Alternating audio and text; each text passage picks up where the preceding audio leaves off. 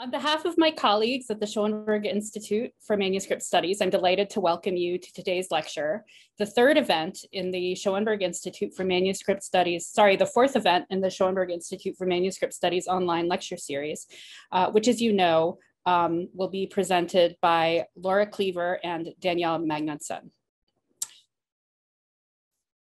who will be, they will be introduced momentarily by Lynn Ransom, pardon me. But I'm going to talk a little bit more about the Schoenberg Institute for Manuscript Studies for those of you who are unfamiliar with it. My name is Dot Porter, and I'm the curator of digital research services in the University of Pennsylvania Libraries with a dual home in the Schoenberg Institute and the Kislak Center. SIMS, as we call it, is a unit of the Kislak Center in the University of Pennsylvania Libraries. Guided by the vision of manuscript collector and longtime patron of digital manuscript work at Penn Libraries, Lawrence J. Schoenberg, the mission of the Schoenberg Institute is to bring manuscript culture, modern technology, and people together to bring access to and understanding of our shared intellectual heritage. To that end, we aim to make our resources, programs, and data available to scholars and students around the world. We invite users at all levels to use and contribute to projects such as the Schoenberg Database of Manuscripts, directed by Dr. Lynn Ransom, or VisCall, which I and my co-director, Alberto Campagnolo, direct together. We also invite people to freely use manuscript data available in OPEN, our fully open access repository of metadata and manuscript images. You can find out more about these and other projects that we are leading or collaborating on by visiting our website at schoenberginstitute.org. In addition to making data available to the world, we also seek to bring scholars to Penn to study our manuscripts through a visiting research fellowship program. While our fellowship program is on pause this year due to the pandemic, we'll be starting it back up in 2022 with a new call for applications. And this fall, as we have done every year since 2008, we will host the annual Schoenberg Symposium on Manuscript Studies in the Digital Age. This year's symposium will be on the topic of loss and is scheduled for November 18th through the 20th, so be sure to get that on your calendar. In addition to these programs, we also publish a biennial journal called Manuscript Studies. If you're interested in submitting, please feel free to contact us at any time. We're actively seeking submissions for 2 issues in 2022. We're also delighted to be able to host and co-host events such as today's lecture, and to be able to do this virtually and to include people who wouldn't be able to come to a lecture on our campus. If anything good has come out of the last year, that is that the virtual lecture and conference format has enabled a much broader and richer opportunity to share knowledge with colleagues around the world. Before handing the screen over to Lynn, I do have a few housekeeping items to share. First, we'll be recording the presentation and then posting the video to the Schoenberg Institute's YouTube channel and announcing it on Twitter and Facebook. And please do follow us and share the post widely once it's up. Amy Hutchins is going to be monitoring the chat during the talk. So if you have questions along the way, please go ahead and type them in. And at the end of the lecture, she will pass those questions along to our speakers. So without further ado, I will hand the screen over to Lynn Ransom to introduce our speakers. Thank you very much. Great, thank you, Dot, and hello, everyone. It's my great pleasure to introduce today's speakers, Dr. Laura Cleaver and Dr. Danielle Magnusson. Dr. Cleaver is the Senior Lecturer in Manuscript Studies at the Institute of English Studies and the School of Advanced Study at the University of London. Before coming to the Institute of English Studies, Dr. Cleaver held the position of Lecturer in Medieval Art at Trinity College, Dublin. And she has published widely both on art historical topics and in the field of manuscript studies, including her 2018 monograph, Illuminated History Books in the Anglo-Norman World, 1066 to 1272, and Education in 12th Century Art and Architecture, Images of Learning in Europe, circa 1100 to 1220, which was published in 2016. More recently, Dr. Cleaver's interests have turned toward collecting and the trade of medieval manuscripts in Europe and North America in the early 20th century. In 2019, she received funding from the European Research Council for the project Cultivate Manuscripts, which aims to assess the significance of the trade in medieval manuscripts for the development of ideas about the nature and value of European culture in the early 20th century. As the director of Cultivate Manuscripts, Dr. Cleaver leads a team of researchers, including her co-speaker, Dr. Danielle Magnusson. Dr. Magnusson joined Cultivate Manuscripts after completing her doctorate at the University of Washington in English Literature and Textual Studies. She then has since lectured and taught at the School of English at Trinity College, Dublin, as well as participated in the project Migrant Books, Western Manuscripts, formerly in the Chester Beatty Collection. Our current research grew out of this work on the Chester Beatty Project, including an essay published last year and co-authored with Dr. Cleaver, entitled American Collectors in the Trade in Medieval Illuminated Manuscripts in London, 1919 to 1930, J.P. Morgan Jr., Alfred Chester Beatty, and Bernard Korch Limited. This research has been extended through her particular project on the Cultivate Manuscripts team, which centers on the network of collectors, dealers, and scholars that contributed to the golden age of American book collecting from about 1895 to 1930. Spinning off of this research, Drs. Cleaver and Magnusson will consider from their two perspectives what these networks reveal about the motivations of American collectors and the nature of the response of the British public to this transfer of their cultural heritage. Please join me in welcoming our speakers. Laura and Danielle, over to you.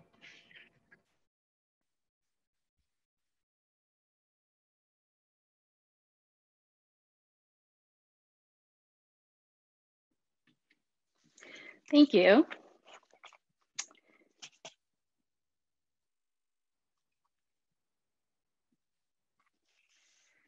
A cartoon by Bernard Partridge, published in the British magazine Punch in 1922, depicts the fictional American Uncle Sam with a Shakespeare first folio under one arm and Gainsborough's The Blue Boy under the other. The choice of items was inspired by recent purchases at London auctions by the real Americans Henry Folger and Henry Huntington.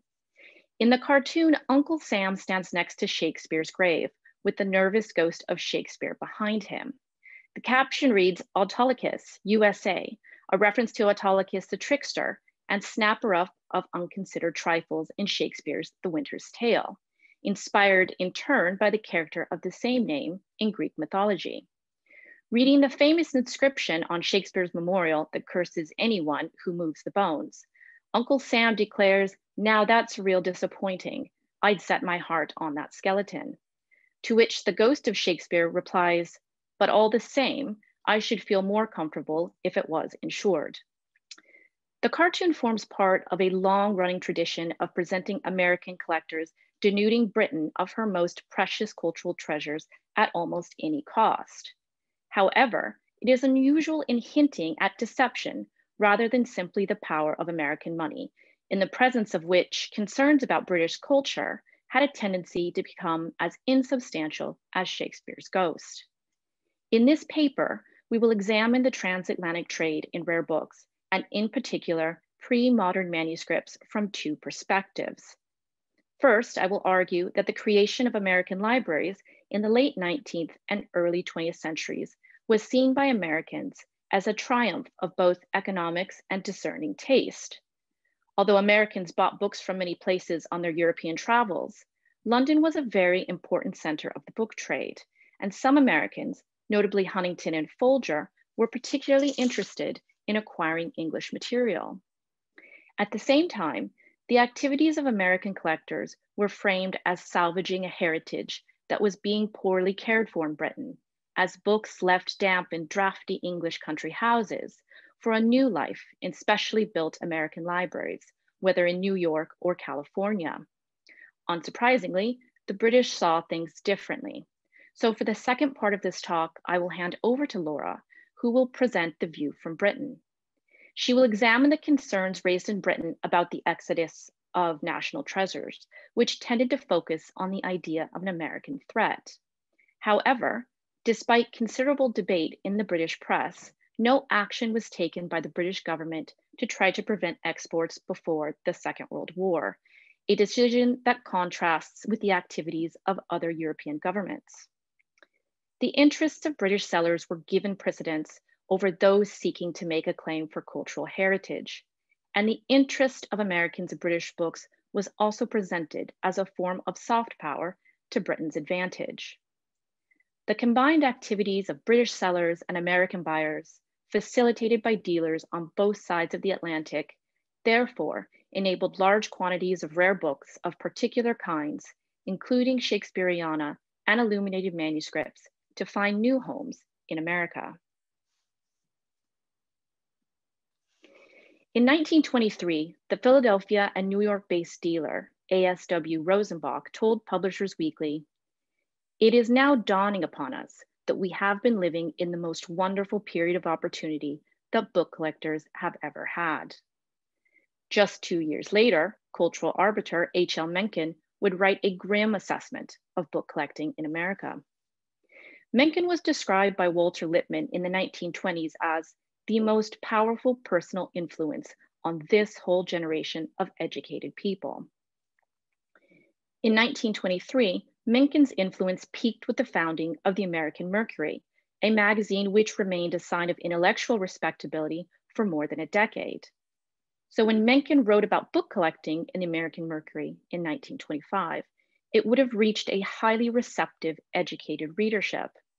In his article, he describes the corrosive influence American collectors had on the wider book market, on Anglo-American relations, and even on scholarship itself.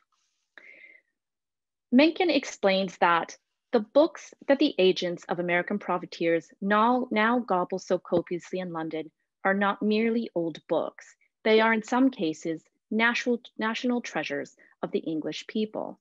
Some of them are quite unique. When the single known copy comes to America, there is none left for England. Mencken warns that even when such books reach our public libraries, they are not where they belong. They ought to be in the libraries of England. England produced them and England ought to have them. To set up any contrary doctrine is to argue that there is no such thing as a national treasure, that everything belongs as of right to whoever offers the most money for it. Mencken argues for a more equitable market, writing, "Englishmen would buy them if Americans kept out of the market. That American gold, vulgarly flashed, runs up prices beyond reason, and so makes it impossible for men of ordinary means to compete." One of the main problems Mencken identifies is that the sort of Englishman who collects books is poorer since the war than he was before. The sort of American who invades the London auction rooms is enormously richer. His presence is a constant affront to English sensibilities. He visualized the superior wealth of the Republic, the only country which made a profit out of the war. The English may be polite to him, but they detest and despise him in their hearts. He is to them simply a barbarian on a raid. Not only does Mencken describe this situation as having an evil effect upon British-American relations, but he presents it as a particularly undesirable for the American collector who, quote, "as a rule, is extravagantly Anglo-maniacal. He craves English goodwill." Mencken goes on to argue, and I will quote here at some length, that the relations would be better if the sales were not so public and the superior solvency of the American bidders not so boldly flaunted. Above all, if there were any logical reason for bringing such treasures to America. There is none that I have been able to discover. America did not produce them, and Americans in general are not interested in them, save as things costing a lot of money. Moreover, there are very few scholars in this country capable of studying them to any profit. The overwhelming majority of such students are Englishmen and live in England. Yet more, there is no sign so far that the profiteers who buy them have any intention of putting them at the disposal of such scholars as we have. Now and then, true enough, a Morgan library is opened, or is announced that a Huntington library is to be opened at some vague time in the future.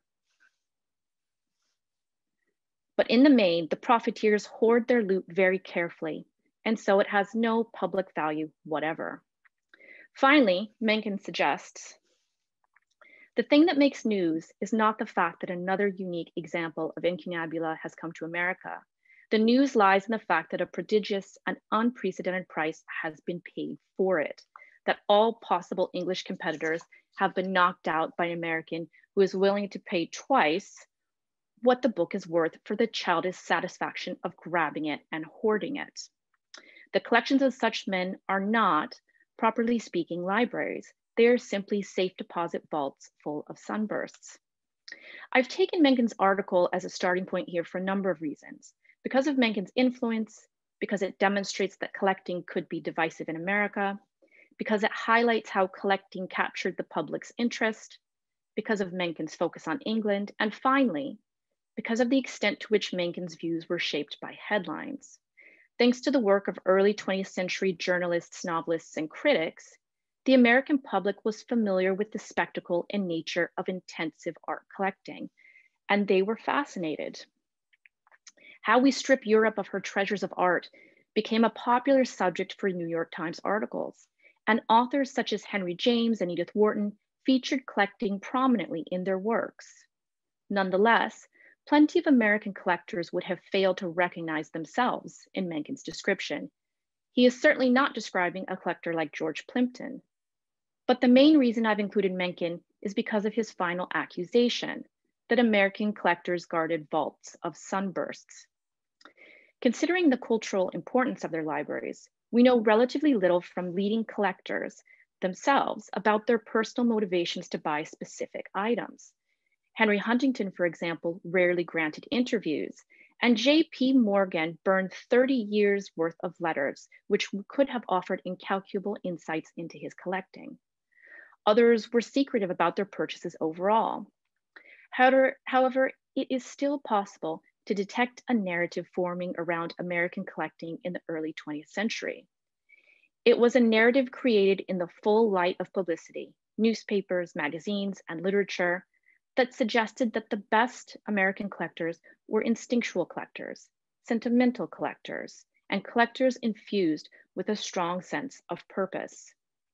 Scattered throughout various publications of the period and promoting further acts of rescue buying were stories of Europeans unwilling, unable, or uninterested in preserving their own cultural heritage. One example comes from the 1911 sale catalog of the American collector Robert Hoe. The foreword, written by Beverly Chew, begins, "Mr. Hoe once told me on his return to Europe of a visit he had made to one of the great libraries, and his feelings of surprise and disgust at the utter lack of reverence and appreciation he found as shown in the want of care given to the great monuments of printing. The catalog of this library was rich in the masterpieces of the early printers, and when he asked for them, volume after volume was brought to him covered in dust, with leaves stained and bindings broken, and in every way proclaiming the effects of indifference and neglect." And how did Hoe reply? "This," he said, "confirms me in the conviction that those who love books should have them in custody and will take the best care of them." Chew specifically mentions English literature, stating that Hoe was always eager for English literature and spared neither time nor money in a tireless quest for the original editions of the authors who make our language great. Adding that, "It may well be a cause for regret that many of its treasures may find their way back to the old countries from which he brought them." Of all the anecdotes Chew could have selected, it is interesting that he chose this for his portrait of Hoe as a collector. And we find many versions of this story from the period, where Americans alone can liberate and safeguard items of historical significance, and where, in some cases, collectors felt it necessary to save England from the English. Deference to English heritage was a fixed and accepted formality for many early 20th century American collectors. In fact, English visitors to America often commented on the Anglophilia that they encountered, the talk of a shared heritage of English-speaking peoples. Rupert Brooke declared in 1913 that America was, in cultural terms, utterly dependent on England, and that America is still our colony. John Erskine wrote a little later that history made it natural that England should be our tutor. Even as late as 1917, as Anne Douglas has observed, there were only 2 English professors in the entire nation who specialized in American literature. The rest focused on English literature. The pull of Englishness explains the emotive investment in English heritage shown by some collectors. Morgan was honorary president and trustee of the American Scenic and Historic Preservation Society, an influential organization whose annual reports monitor the condition of historic properties in America and Britain. These reports make clear the society's position. Quote, traditions of blood relationship give to the people of the United States a peculiar interest in the movement to preserve the landmarks of Great Britain. The organization was particularly interested in the fate of Sulgrave Manor, the ancestral English home of George Washington. In 1902, the New York Times began warning that the home was not being properly maintained. It seems that a family crest was missing from a window, an effigy of Lawrence Washington had been beheaded, and the main structure was decidedly more dilapidated than picturesque. Ultimately, the manor was purchased and given to the American people in 1914. Following World War I, when Britain became heavily indebted to the US, however, the society felt that Americans were entitled to greater access to historic monuments overall. The society reported to New York State legislature in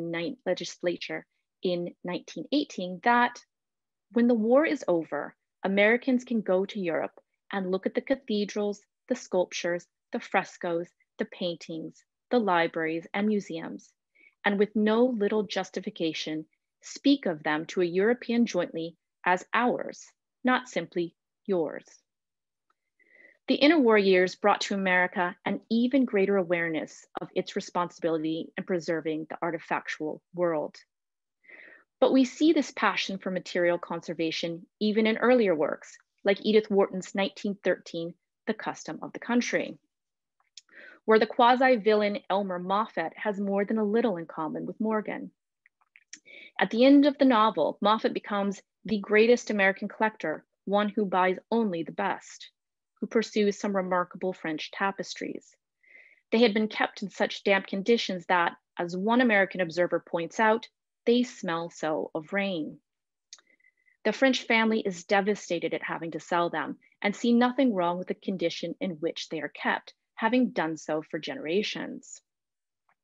But Moffat's redemption as a character coincides with his moving the newly purchased tapestries into a purpose-built space in Paris.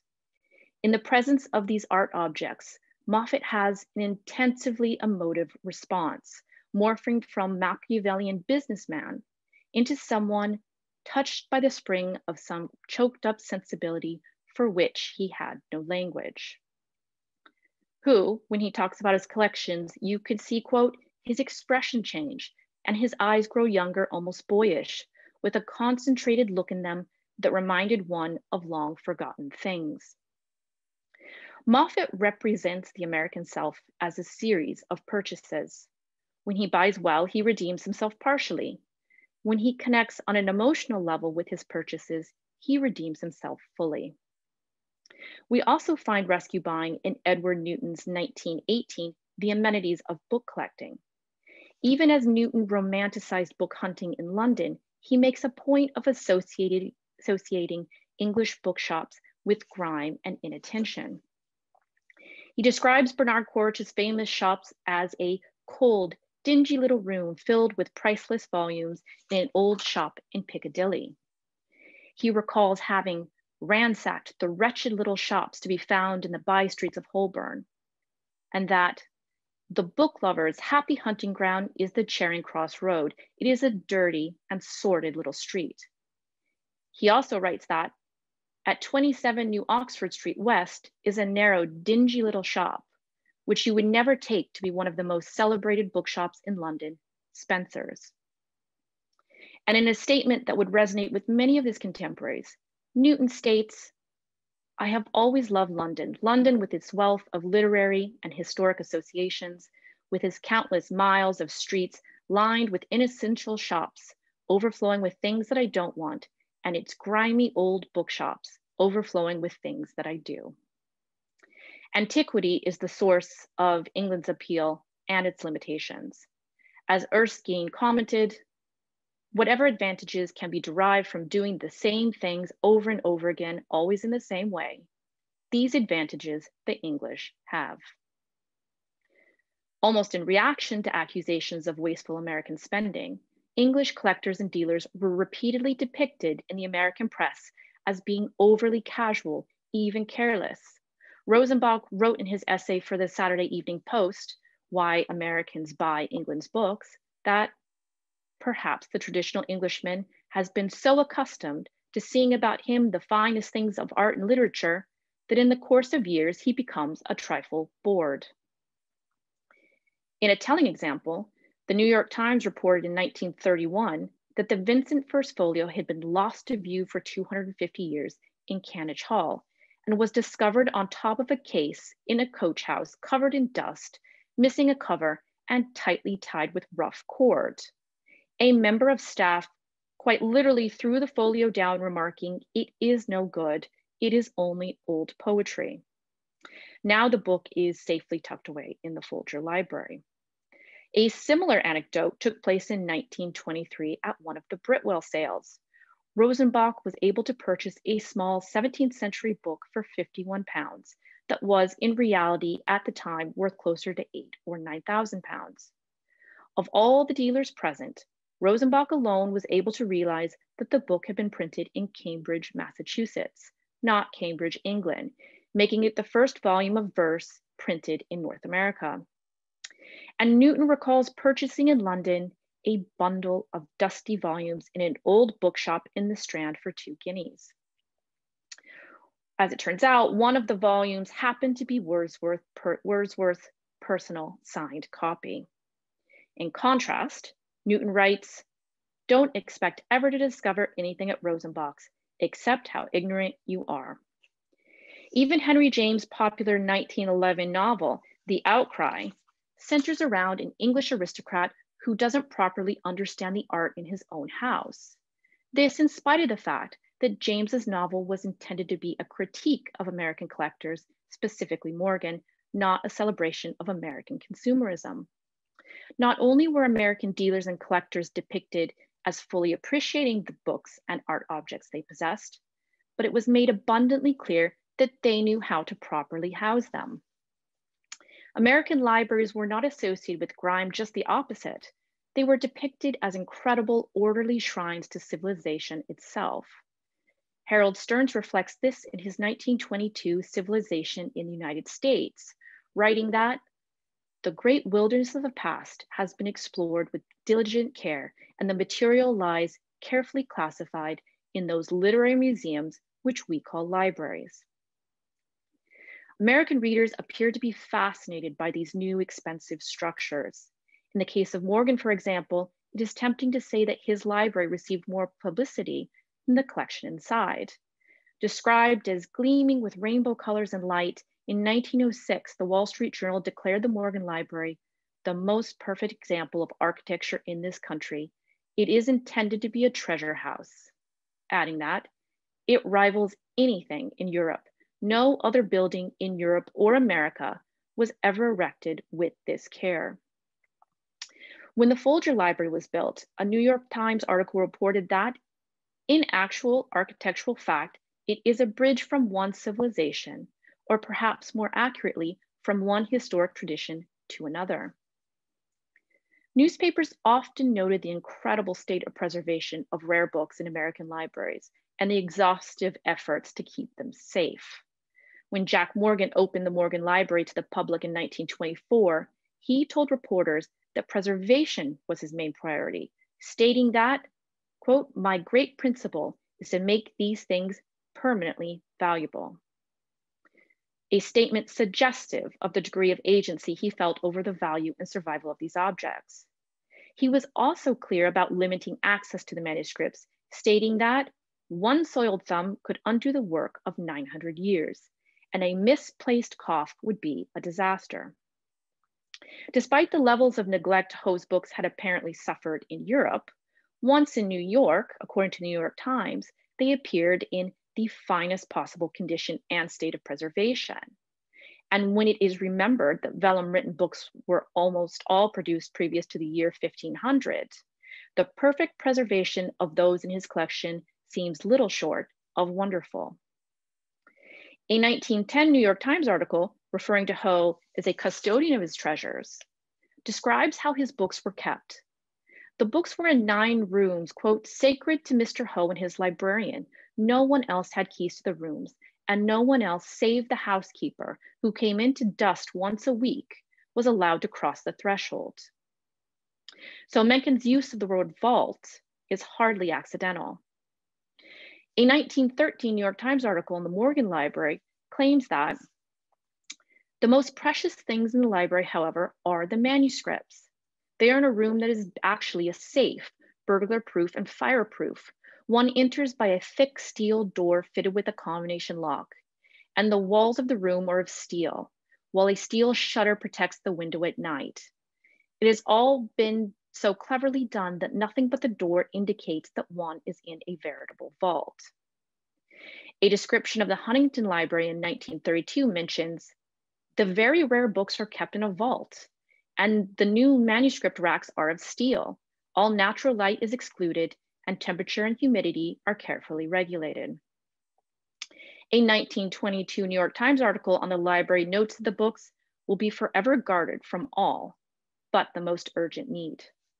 While a 1930 Huntington Library exhibition catalog tells visitors where to stand outside the library to see the entrance to the vault. And when the New York Times introduced its reader to the Folger Library building in 1931, it included, beneath and around all these Elizabethan properties are the efficient devices of a more modern age, vast steel vaults with intricate combinations where the most valuable books and manuscripts will be locked away. Similarly, the journey of Folger's books from New York to DC is described with this headline, Folger's books moved by armored truck. And the article highlights that this journey included 5 guards. Sometimes it was even felt necessary to guard books from scholars. The New York Times reported in 1923 that Archer Huntington had locked a manuscript in the vault of the Hispanic Museum in New York when a scholar working on it produced controversy. That same year, the New York Times quoted Sir Sidney Lee on how Folger made his collection inaccessible. Quote, he seemed to think first folios ought to be put in bins and cellars, like first vintages. I hope, now that America has gone dry, other American collectors will not attempt to fill their empty bins with first folios. Lee was not granted access to the collection in the end. These American collectors were truly portrayed in the media as guardians of their books. And this arrangement was generally accepted, perhaps because, as Stearns wrote in 1922, art purchases make the newspapers, but art is not a part of everyday life. Now, security measures were not unique to American collectors, of course, but it is interesting how they infiltrate the narrative of American collecting. Americans may not have produced the medieval manuscripts they collected, but they could safeguard them in uniquely American ways, hidden in new, steel, purpose-built structures surrounded by rapidly growing urban centers. At least within public rhetoric, the drama of buying England's rare books had begun to serve as a symbol for modernity, the triumph of American business, architecture, and consumerism. And accompanying this was an increased sensitivity to the power of these books as objects that could excite emotive loyalty. And the more sacred the books grew, the stronger those steel cages needed to be. Beneath this push to safeguard cultural treasures was a prevailing sense of urgency. Rare books truly were conceived of as transient sunbursts. For good reason, the word acceleration appears often in the writings of contemporary social commentators. As Douglas explains, acceleration was the trademark of American life, the most valuable asset any society could possess, at least in modern times. But as early as 1880, at the opening of the new Met building, Joseph Choate told an audience, which included Morgan, think of it, ye millionaires of many markets, what glory may yet be yours if you only listen to our advice, to convert pork into porcelain, grain and produce into priceless pottery, the rude ores of commerce into sculptured marble, and railroad shares and mining stocks, things which perish without using and which the next financial panic shall surely shrivel like parched scrolls. It is interesting how these two images are linked in their temporality, disappearing millions and shriveled parched scrolls. The leading American collectors did form massive libraries in relatively short bursts of frenetic buying, and the media was delighted with this. As Frederick Allen Lewis said at the time, the country had bread, but it wanted circuses. In reality, of course, early 20th century American book collectors were incredibly varied in their personal strategies, motivations, and collecting goals. But as Mencken makes clear, the American public was made far more aware of a cohesive, muscular narrative of rescue buying, one that celebrated American consumerism and methods of preservation, and one that Mencken clearly found offensive. According to this narrative, national treasures weren't being raided from England.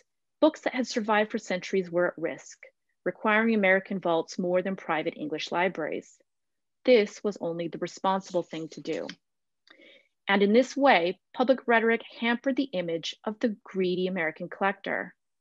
As a 1927 Scribner's article declares, due to the heavy responsibility of collecting, it can hardly be denied that Mr. Huntington has amply repaid his indebtedness to the rich resources of England.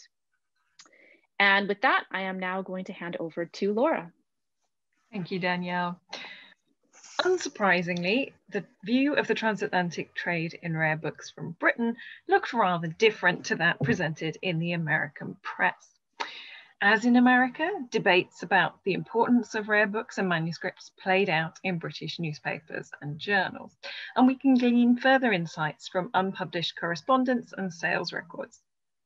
As early as the 1890s, opinions were divided over whether growing American interest represented a threat to Britain's cultural capital or an opportunity for a lucrative trade. Underpinning much of the debate was a recognition that Britain's treasures not only included works that had been made in Britain, but also those acquired by earlier tourists who had returned with rare books and manuscripts, as well as those obtained in the context of empire. Yet shifts in attitudes towards America are also discernible over the course of the period. At the turn of the century, concerns about American purchases of rare books were expressed both publicly and privately, but went largely unheeded, in part because plenty of material was available. In the years around the First World War, American dealers such as George D. Smith contributed to new auction records and ensured that these were well publicized. But British reaction was relatively muted, reflecting changing social attitudes to elite collecting and the economic realities of funding a major war. By the end of the war, the dominance of wealthy Americans was inescapable. But British sellers continued to benefit from this, and commentators enjoyed the spectacle of record sales in the auction room. In the economic depression of the 1930s, Britain still looked to America as a major market for rare books, but also sought to consolidate London's position as a key marketplace in the international trade. Just as Americans were not only buying books in Britain, so America was not the only or even the main destination for books sold in Britain during this period. However, American purchases attracted disproportionate attention, in part because of the publicity sought by dealers such as Smith and later Rosenbach, and in part because no case could be made for these works as being returned to their region of origin. Strikingly, despite much hand-wringing in some quarters, no government action was taken before the Second World War to try to control the export of rare books and manuscripts, allowing market forces to determine the fate of individual items. Mencken's 1925 article in the American Mercury, arguing that English books ought to stay in England where they could be properly studied, might have been expected to find a receptive audience in Britain. However, at least one English reader publicly disagreed. Writing in the Sphere, Clement King Shorter, himself a collector, produced counter-arguments, claiming firstly that a great many of the books sold to America come back to England. Some books certainly did return, although the claim that a great many did was probably an exaggeration. On a visit to Rosenbach's shop in New York in 1920, the director of the Fitzwilliam Museum in Cambridge, Sidney Cockrell, identified 6 illuminated manuscript leaves as the work of the Oxford artist William de Brailles, and persuaded the American Alfred Juster Beattie, who was funding Cockrell's trip, to buy them for $6,000, or about £1,200. Beattie, who divided his time between Britain and America, but whose collection was housed in London, brought the leaves to England, and in 1932, with the aid of the National Art Collections Fund, now the Art Fund, Cockrell was able to obtain them for the Fitzwilliam for £3,500. In 1932, the London Times deemed their acquisition by the Fitzwilliam poetic justice, declaring that but for the action of the National Art Collections Fund, these masterpieces of early English art would almost certainly have returned to America, when Beattie's collection was put up for sale that year. As the leaves did not come to auction in 1932, we will never know whether they would have been bought by an American collector. But the Times' article was part of a commonly expressed belief that by that time, the wealthiest collectors of such books were Americans, and if they wanted something, they were unstoppable. Among Shorter's other points in response to Mencken's argument were that a great many of the books sold in England do really get into English libraries, which was certainly true. Indeed, in 1920, one commentator had observed in the context of Rosenbach's purchase of the Stowe papers for Huntington, that even if Britain could buy such things, where to store them would pose a problem, as the Public Record Office is getting too small even for our state documents. Finally, ignoring the case made in the American Mercury article that most students of rare English books are Englishmen and live in England, Shorter sided with the British sellers. He declared, "My own feeling with regard to book collecting is that we are one people, and I do not much mind whether a book is in California or is in Middlesex. I am just as likely ever to see it at Pasadena as I am in Bloomsbury. In fact, I have been in Pasadena within the last 10 years, and I've not been in the British Museum during that period." Ignoring the views of those who did frequent the British Museum, he continued, "So far as Americans have raised the price of rare books, I am rather pleased. Now and again, they've put a little money in my pocket." That prices for some material had risen significantly is indicated by the fact that in 1901, the de Brailles leaves, then not identified as such, had sold in London for just £390.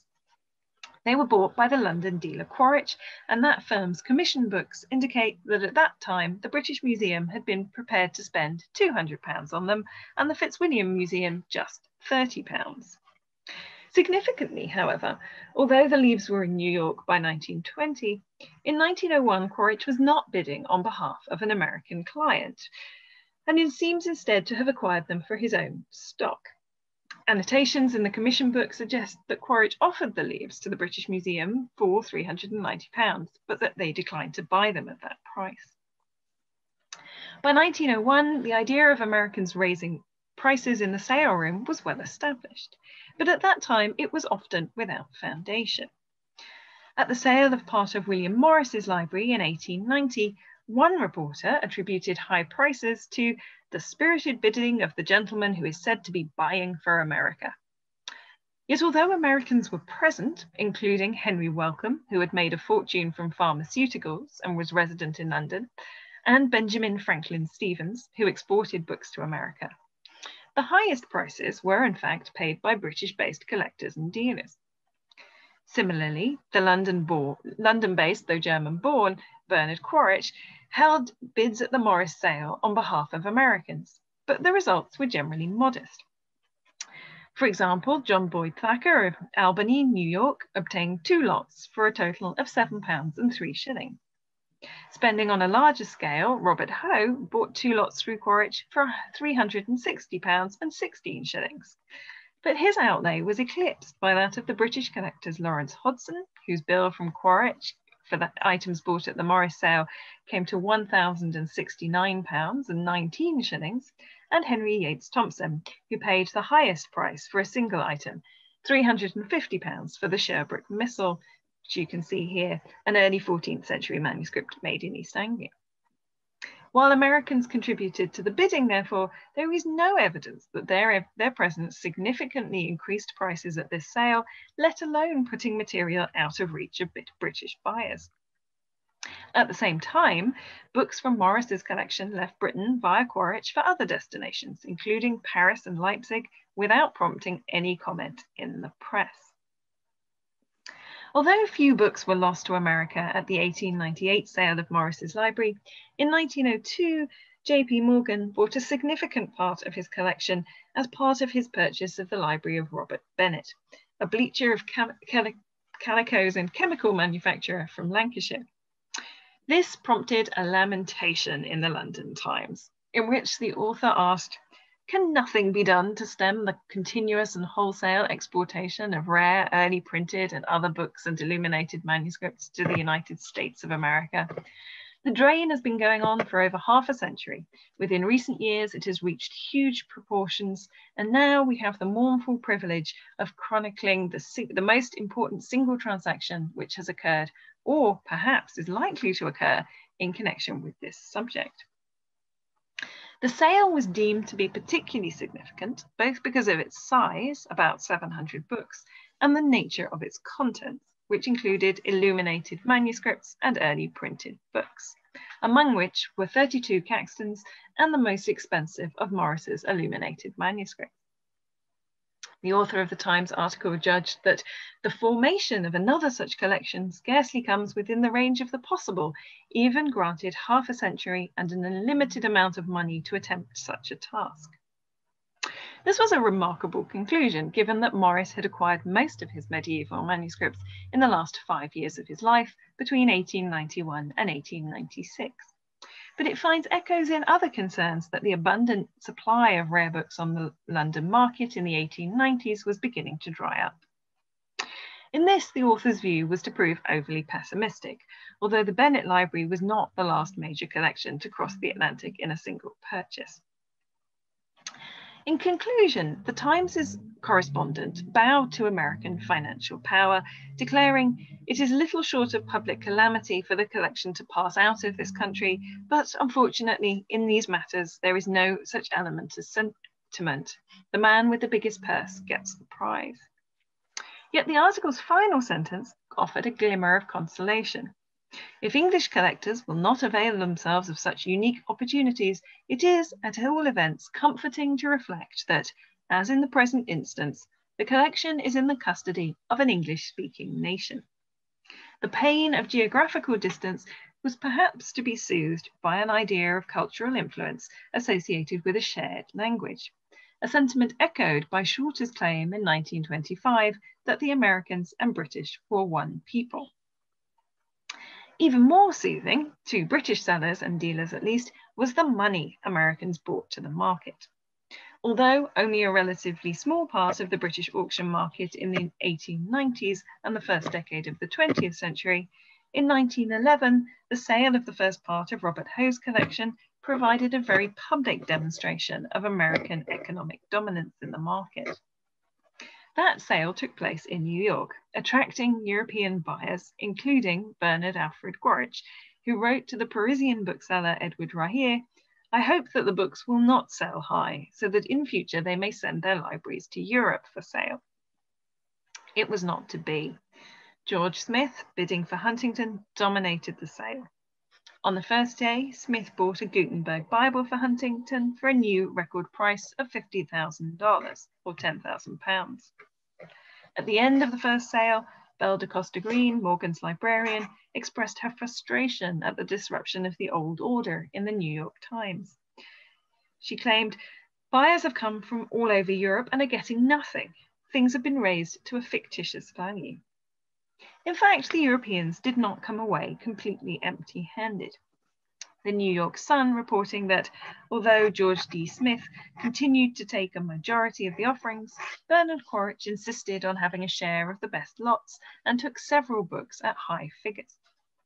However, there was now no question of the rest of the sales being held in London. Moreover, as Quaritch's clients at the Hoe sale included the Morgan Library, a purchase by the London-based dealer did not necessarily mean that the books were destined for Europe. By the time of the First World War, there could be no doubt that American buyers were obtaining desirable books in large quantities from Britain. In the summer of 1914, Smith came to London, once again prepared to spend large sums. In July, the New York Sun reported that he had spent almost $500,000, about £100,000, in a few weeks. In addition to his purchases, Smith was driving up prices for some books. On the 9th of July, at the sale of part of the Huth Library, he was the underbidder for a quarto of King Lear, published in 1604, which was sold to Quaritch for £2,470 for Folger. The Pall Mall Gazette reported that this more than quadruples the record at Sotheby's for a quarto play and exceeds all but the highest sums ever paid for a first folio of Shakespeare. Smith courted publicity, sending bulletins to the American press promoting his success in London. He claimed that by paying high prices, he had succeeded in breaking up the ring. This referred to the London dealers' practice of not competing for items unless they held commissions for them. A second auction would then be held in a local pub to establish what the group thought the real price of the book was, dividing the likely profits between them. In 1914, Smith's presence deprived the group of a large amount of stock and increased the prices they had to pay for some books, though it certainly did not end the practice. Moreover, in setting new records, Smith potentially increased the prices that London dealers could ask for items in their own stock. In addition, despite the press's focus on high prices, Smith also quietly obtained a large amount of stock for sums that were not obviously above the London market rates. His presence, therefore, had a more nuanced impact than was suggested by the headlines. Smith's impact on the London trade can be measured in the remarkable case of the sale of the library of Parker Mayhew Pittard. 702 lots were offered for sale in November 1918, when Smith was not in London, but many failed to reach the desired prices and were bought in. In these cases, a fake name was recorded as the buyer together with a price, presumably that at which bidding had ceased. These items, together with a few books that had been returned and additional items that weren't included in the first sale, were offered at a second sale in December 1919. Smith was present this time and bought 180 lots for a total of £4,072, 10 shillings and sixpence, including 169 lots that had appeared the previous year. In total, Smith did pay more than had been offered the previous year, spending £1,008 and 10 shillings more than the recorded prices of 1918. However, the expenditure was uneven. In 53 cases, Smith paid less than had been recorded the previous year, and in a further 12 cases, he paid the sum at which the books had failed to sell in 1918. The overall total was swelled by 16 books for which Smith had paid at least £20 more than the earlier figures, including a 16th century collection of grammatical works for which Smith paid £175 more than the £60 figure recorded against the item in 1918. High sums could only have been achieved by competition from another bidder, but the inconsistency in prices may suggest that by this time Smith had reached a truce with the London dealers, who were not obviously bidding up items. Although Pittard's estate did benefit from Smith's attendance, to the value of at least £1,008 and 10 shillings, therefore, the sale is a reminder that the presence of an American did not automatically result in high prices for every item. In addition to auctions, echoing Morgan's purchase of the Bennett collection in 1902, Smith bought parts of the library of the Dukes of Devonshire in 1914, followed by the library of the Earls of Ellesmere, the Bridgewater Library, en bloc in 1917. Although the buyer was initially kept anonymous, it was soon reported that the Bridgewater Library had been acquired by Smith at a price stated to be over £200,000 or $1 million. The sale was reported in the British press with very little protest, although the loss of English books was noted. The Guardian declared that There is reason to fear that the famous Ellesmere Library has gone the way of so many precious books, English books and pictures across the Atlantic. However, as the Tatler, which was also edited by Shorter, put it, "It's rather awful, isn't it, that the glorious Bridgewater Library should have had to go to America? But as the new owner, who's that greatest of book collectors, the billionaire Henry Huntington, is said to have paid Lord Ellesmere over £200,000 for it, well, after all, money talks and books don't say a word out loud." This combination of hand-wringing and resignation as the dollars flowed in set the tone for British attitudes in the following decade. As the market boomed after the First World War, concerns continued to be raised about the loss of national treasures, and the National Art Collections Fund made its first contribution to the purchase of a manuscript, a lavishly illuminated Life of St. Cuthbert, secured by the British Museum in 1920. However, the importance of a small number of American collectors to the market for illuminated manuscripts was demonstrated in 1929, when the Luttrell Psalter and the Bedford Hours were obtained for the British Museum using a loan from Morgan. This was a very clever gamble on Morgan's part, as if the museum failed to repay the loan, the manuscripts would be his and could leave for New York on the understanding that the British had failed to appreciate their national treasures, having been given every chance to retain them. Despite huge publicity, it was a gamble that Morgan very nearly won. And even when the money was raised, the positive light cast on Morgan made it difficult to protest against his library's other purchases over the following years. The importance of the American economy was felt in a different way with the Wall Street crash in 1929, which triggered a global depression. Despite the financial climate, America continued to be perceived as a key market for the sale of rare books, prompting the decision to sell the Marquis of Lothian's library, not in London, but in New York in January 1932. Following the familiar pattern, some protests about the export of the books were made in the press, and these focused on 3 manuscripts made in England. The Observer opined that it will be a melancholy fact if no adequate attempt is made to keep, at any rate, the Blickling Homilies and the Tickell Psalter in British hands, if not in those of the nation itself, although the author noted that, at least so far as is generally known, no such attempt is being planned. Both manuscripts, together with an 8th century Psalter, also mentioned in the article, were bought by Rosenbach. And as you can see, the Tickell Psalter is now in the New York Public Library. However, the Times reported that the sale had raised about $100,000 less than had been widely expected, and there was no rush by British collectors to repeat the experiment of an American sale. In a review of sales in 1932, the Observer's correspondent declared, "The most cheerful thing to report is that the year seems to be closing with a definite improvement in prices, especially for the smaller works of art and for books, which are now fetching a good 30% more than in the summer." At Sotheby's in July 1933, Rosenbach set another record price for a Shakespeare First Folio, with Gabriel Wells of New York as the underbidder. However, the recovery was slow and uneven. In June 1932, when Beattie sent some of his manuscripts to auction in London, prompting Cockerell to arrange the private purchase of the de Brailles leaves, many of the auctioned manuscripts sold for less than Beattie had paid for them or failed to sell at all. And the pattern was repeated at a second sale the following year.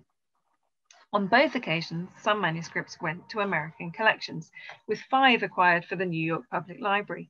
But the British Museum obtained 1 manuscript at each sale, and other volumes were bought by British collectors. Although there was no return to the boom years of the 1920s, the London market was not replaced by New York sales. Indeed, in 1938, when the Mortimer Schiff collection was brought from America to Sotheby's for sale, the Daily Herald explained, "Better prices were expected on this side. Besides, collectors have greater faith in Europe's auction houses." The Daily Herald reported that at the sale, Rosenbach's agent found himself in competition with French and Belgian dealers who, in spite of Europe's panic condition and the lowness of the franc, still considered rare books a better investment than gold. And so, despite the power of American money, London managed to maintain its position at the heart of the international rare book trade. The transatlantic trade in rare books and manuscripts flourished in the period from 1890 to 1939 because it was mutually beneficial. American collectors gained unique European books and created collections that explored ideas about cultural heritage while simultaneously constructing a cultural identity for the young nation. Qualms about the removal of these objects from their countries of origin were allayed by a narrative of American superiority, economic, responsible, and appreciative. Even some British commentators were willing to acknowledge that these arguments were not without merit.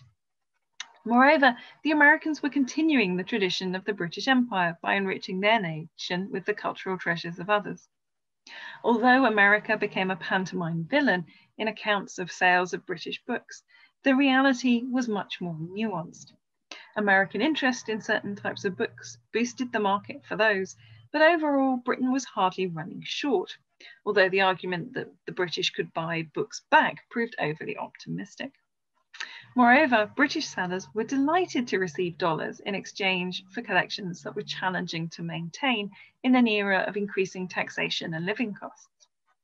Similarly, British-based dealers may have been frustrated by the staging of the wholesale in New York, but they actively courted American clients.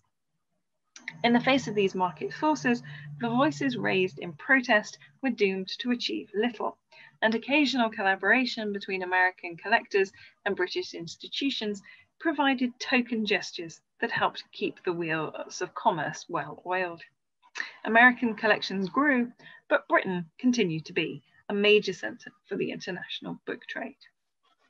Thank you.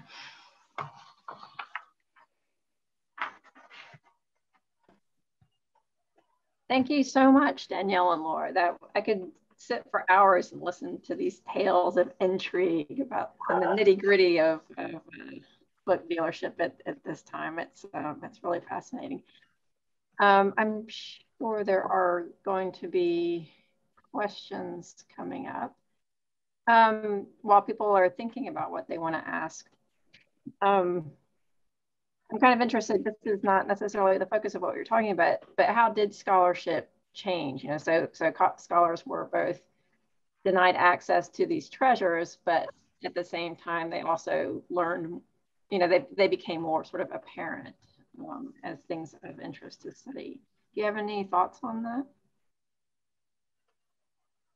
Who wants to go first? Danielle has a think about it if you like. I think, and this is one of the themes of our larger project, I think all of this ties together. It's not coincidental that Sidney Cockerell also writes a book about William de Braose in this period, and you can really see collectors and scholars interacting in a way that is mutually beneficial. The scholars get access to these collections, but then it raises the prices, and that causes problems later on, because collections that are now aware of the significance of 6 illuminated leaves by a known English artist from Oxford are now really priced out of the market, because Cockerell's done the work funded by the collector, which now means that Beattie can ask £3,500 for them, when 30 years before they've been worth apparently £390.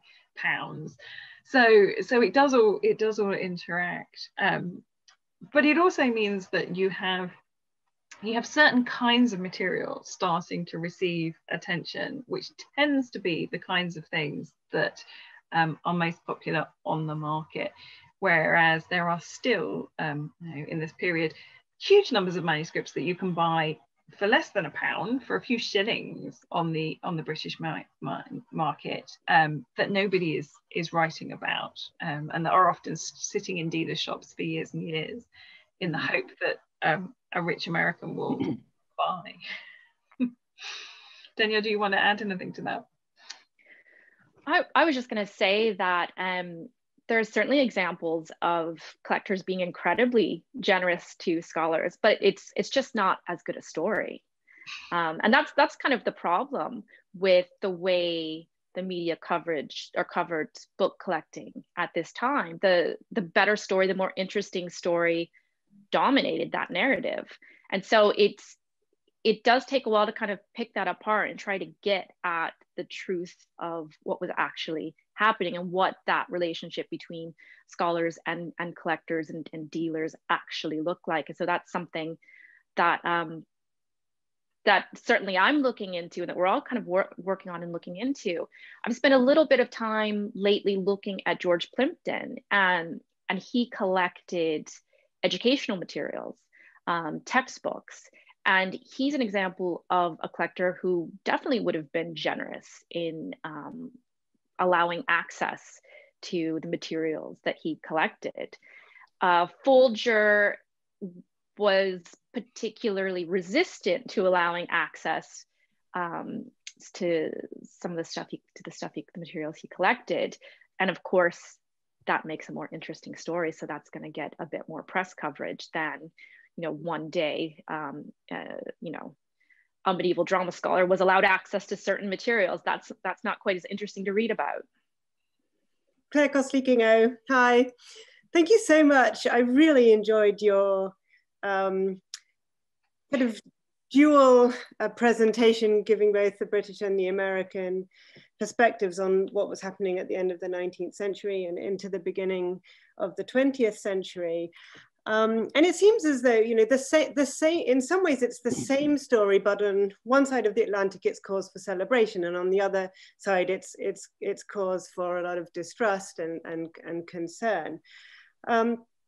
What I was really listening out for was whether the press was going to critique the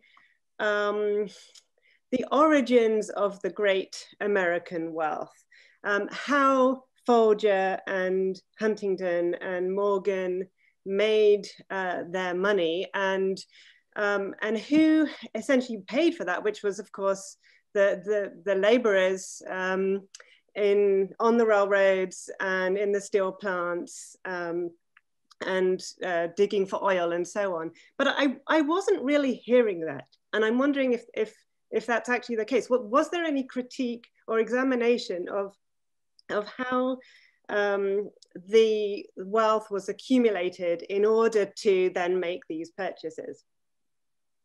I think that's a really, really good point, because the bigger economic picture is that you could say, well, actually, a lot of the sort of British country homes are having to sell off their collection because agricultural prices in Britain are slumping because America's come on the scene and is now producing grain much more cheaply. And I'm not an economic historian, so I don't understand the full nuances of that. But nobody seems to make that connection particularly. And the British attitude is quite resigned that these things go in waves, and they had it good during the era of empire, and now something else is going on, and they're really just interested in making sure that they sort of hold their position. And then they play out this idea that, well, there's a sort of cultural soft power here because it's good for the Americans to want our stuff, because then we establish some kind of never fully defined influence over what those are. But I'm sure Danielle has stories of people like Carnegie who do get quite a lot of criticism in the press for the way in which they treat their workers, although she's now looking like that was the wrong thing for me to have said. I'm just trying to think. At the time, there was a bit more attention paid to the fact that he built library buildings, but wouldn't fund the filling of the library. He wouldn't buy the books. They certainly, American collectors got attention for how they made their money, but not in ways that we would expect or the ways we would now. So people at the time were incredibly familiar with how J.P. Morgan made his money, how Huntington made his money off railroads, especially Morgan. Morgan was, an important celebrity at the time. And there was certainly some criticisms of the business side of their life, but there wasn't that same connection with acquiring money in a certain way and then using it to buy items of cultural and historical significance. There didn't seem to be that much tension there, not like we would expect, not like we would maybe have today. the American, and of course I'm generalizing, but the American relationship to success that you see in a lot of contemporary writings, it was such a positive celebration of success. How that success was achieved, certainly people like Mencken and maybe Henry Adams would speak out and grumble about that. It is easy to find those kinds of texts and those kinds of comments, but overwhelmingly success was seen as a virtue and as a symbol of this growing nation, this growing economic power, and this idea that successful people are, they're entitled to buy certain things. Who better to own these things than someone who's incredibly successful in a financial way, in a financial sense. So there is acknowledgement, but not like we'd expect. And again, in the example of Carnegie, yeah, there was certainly some awareness of the way that his relationship with his workers when they didn't do things he wanted them to. But again, that didn't, like so many things from the early 20th century, it doesn't play out the way that we would expect. Yeah, I mean, I noticed that with Mencken, there seemed to be just a little bit of a recognition of the sort of critique of monopolies that was also happening at the time. And you could also hear it in the language of the vaults and also of steel, right? Steel is being celebrated in all of these ways. Mm-hmm. But in some sense, we could say that the collectors were quite successful in covering up what was happening in the larger economy with their philanthropic efforts of opening these libraries and collecting and making some of those items available to the public. So thanks. It's very interesting to hear your thoughts. We have a question from Mark Samuels Lassner. Would like to unmute. These were terrific presentations. You've taken me away from an exceedingly boring departmental meeting, for which I am very grateful. I think perhaps one of the reasons why the British were not so critical of where Americans made their money was, of course, in Britain, the purchasers of books, aside from a few very rich aristocrats, were men who had made their fortunes in new money. And they were maybe not at the level of Huntington or Morgan, but they were not traditional gentry. I'm thinking particularly of Lawrence W. Hodgson, who purchased so many items in William Morris's sale and commissioned Morris to decorate his house, and was a patron of all kinds of artists and writers in the first decade and a half of the 20th century. He was a brewer from Wolverhampton, and that had no particular social cachet. Richard Bennett was a chemical manufacturer. Harmsworth, Brotherton, Dyson Perrins, these were all people who had made their money in some kind of trade or business, perhaps no more reputable than Huntington and Railroads or Frick and Carnegie and Steel. Yeah, I think that's very true. I mean, the British really did not care where the money came from as long as it came in, and they certainly were not going to be in a position to critique anybody else's fortunes, because again, many of the families who'd amassed collections in the 18th century had obtained their wealth through means that we would find extremely objectionable today. So yeah, one of the challenges in working in this field is that yeah, the activities of rich people in all points of history are often morally dubious, to put it mildly. But they yes, and that's where the activities of the dealers are so interesting in terms of how they go out and actively court new collectors in this period in which there's a shift from old money to new money, and encourage them to start building a collection, and that really does put a lot of emphasis on both sides of the Atlantic on the middlemen and the people who are facilitating this and letting this happen, or making this happen. So there is a couple of questions in the chat. One from Rhonda. I can't see her last name yet. But can you talk about the, Rhonda Mandel, can you talk about the Alice manuscript?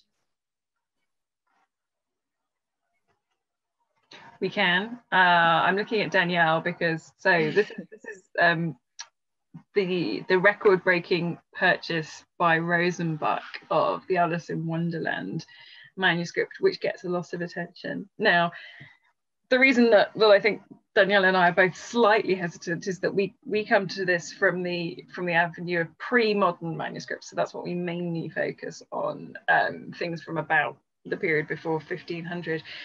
But it is true that that definitely wasn't just what the Americans were interested in. You know, there was also a huge market in Americana in this period, and in modern manuscripts as well, and in autographs, and in obviously fifth for Folger, this wonderful category of Shakespeareana, where you see the dealers recasting anything that might vaguely have something to do with Shakespeare as Shakespeareana. Let's make a lot of money out of this.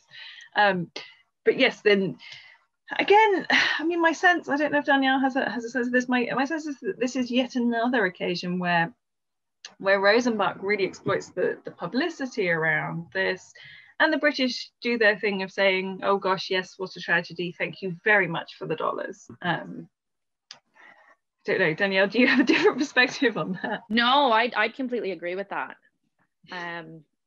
No, I think that I would have said essentially the same thing. And then Sandy Malcolm has a question. Sandy, you can either unmute yourself or I can ask it for you. I'll go ahead and ask it. Is there any evidence that US or European dealers operated a ring in the way that the UK dealers did? It seems an obvious tactic, but only the UK ring ever seems to be mentioned. Oh. I'm looking at Danielle. Europe, I simply don't know, and we have other colleagues in our team who are working on Europe right now.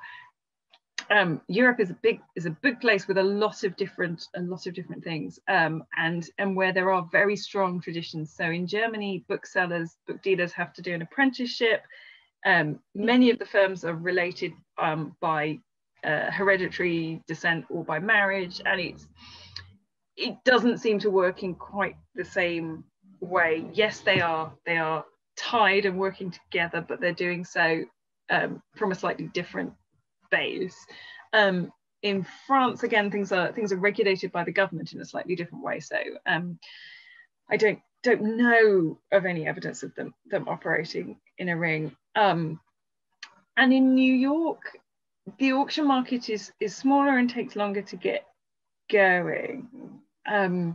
It would not surprise me when we've done a bit more digging to find that there were informal arrangements going on amongst the American dealers. Danielle's nodding, and I'll ask her to say something in a minute.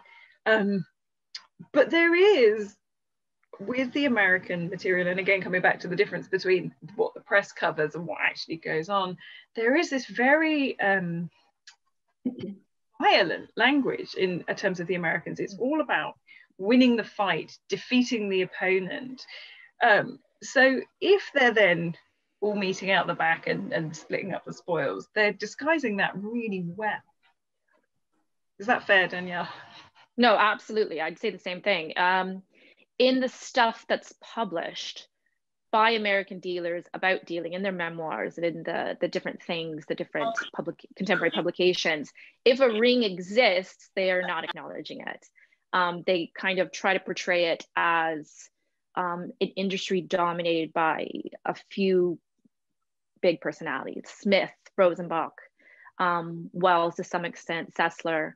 But again, I agree. I wouldn't be surprised if there isn't something happening behind the scenes, but it's certainly not acknowledged in materials either published at the time or a little bit later, people kind of reflecting on the early years of their career within the trade, working with Rosenbach and different individuals. So, and the auction, the story is that it's personality driven, and the ring doesn't really sync with that.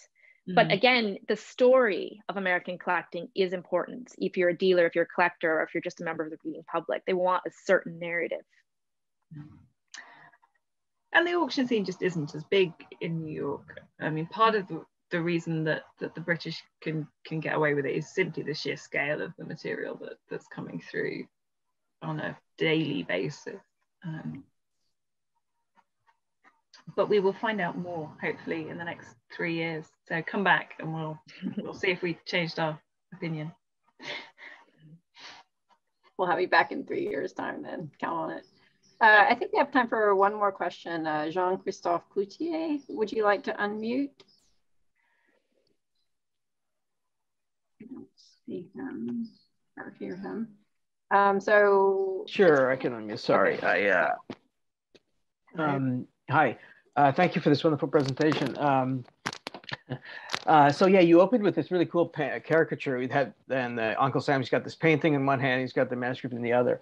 I'm just wondering about that battle of rising in value between, you know, art sales and manuscript sales. And it seems that you're touching on a moment when that starts to really shift. I know from, you know, Picasso and Gertrude Stein are buddies in Paris, and they talk about these things and what can we do to make manuscripts sell for a bit more money, or as much as your paintings, for instance. And my sense, you know, I'm a scholar of a later period, post-45, and really that, for me, that really starts to happen with Harry Ransom and the University of Texas, where he starts to buy things at prices that no one had heard of, and that really screws everything up, including, of course, manuscripts from the UK, so from their own national heritage.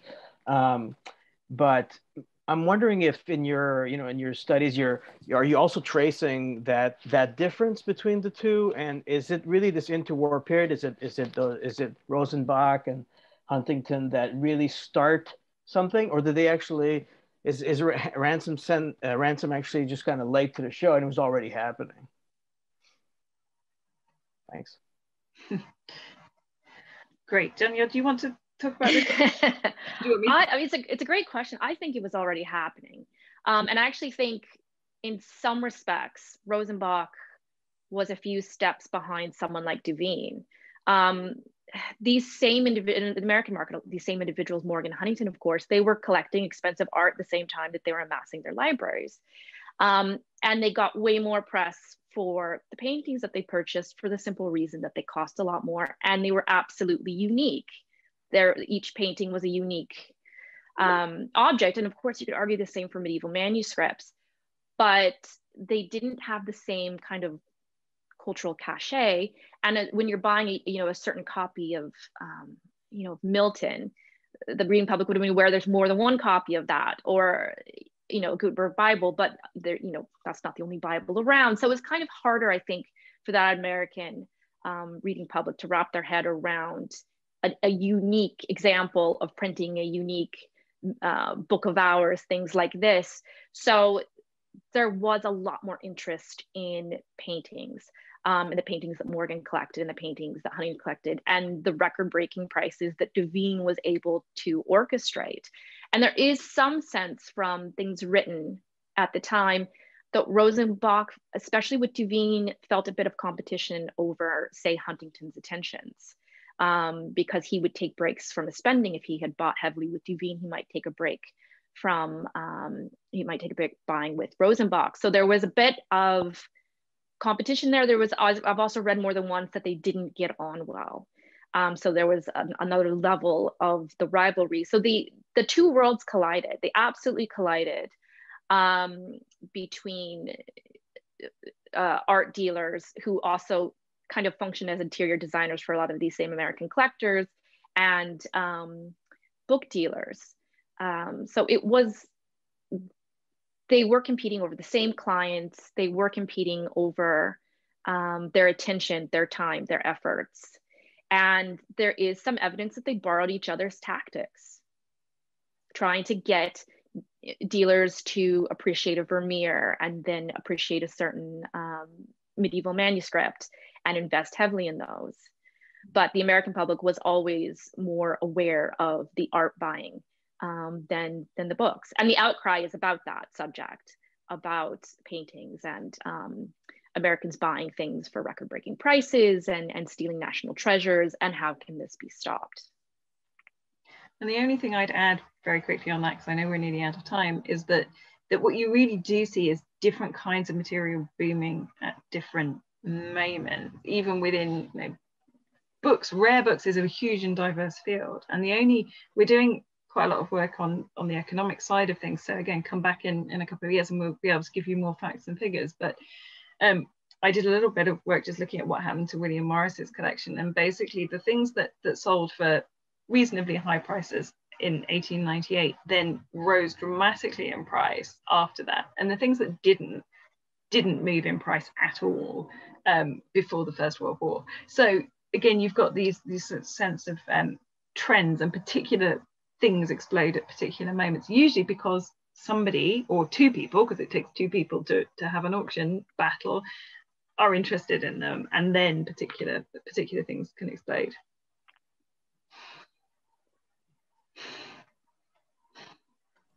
Thank you very much. This has been a wonderful hour and a half. And as Caroline Schimmel notes in the comments, these kinds of stories are still happening. There's a kerfuffle on the Ex Libris listserv about the Bronte manuscripts that she's referencing. So again, thank you very much, everyone. Thank you for coming. Enjoy your weekend, and see you. We will not have a lecture in July, but we will start back with, I hope, a full roster of lectures in August for the remaining year. All right, see you, everybody.